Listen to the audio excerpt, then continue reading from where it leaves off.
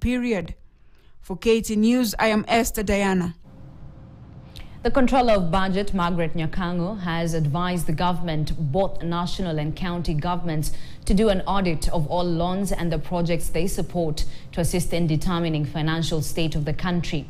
According to Nyakango, the greatest financial challenge in the country is overspending and non-cost spending.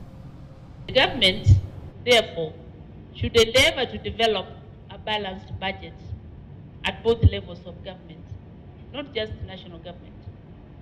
The counties also need to have balanced budgets, which unfortunately they are not, Chairman.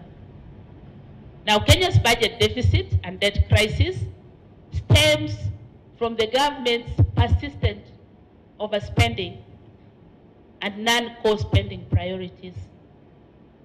Those two are slightly different. Overspending is where we spend more than we intended, but there is also the problem of non-core spending priorities. So we need to have our priorities right.